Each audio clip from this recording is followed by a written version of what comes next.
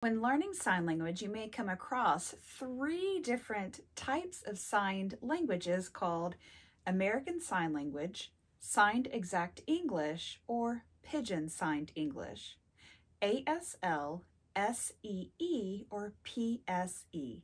In this video, we're going to talk about the differences between the three, but if you want to learn more, be sure to check out Sign Tribe, where I have almost 800 videos teaching you sign language skills about deaf culture and more.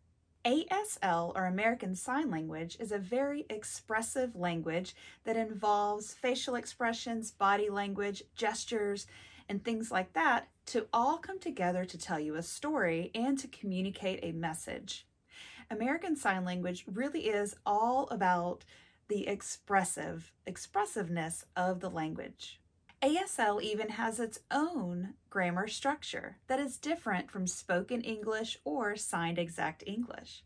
Most of the time when researching grammar structure with ASL, you might find that the time, topic, and comment will come in that order with question words tacked on at the end.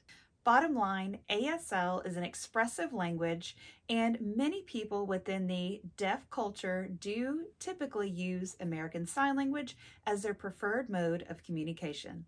Signed Exact English is also a signed language.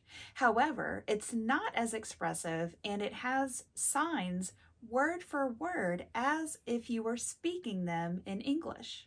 With ASL, we don't really include words such as a, and, the, or other conjunctions that are really not necessary for communicating.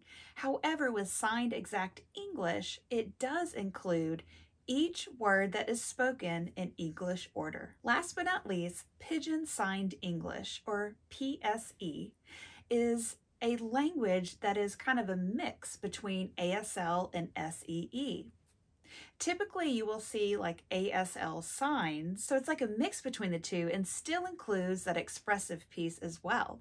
So I hope you found this video to be helpful to learn a little bit more about the differences between ASL, SEE, and PSE. And don't forget to check out signtribe.com.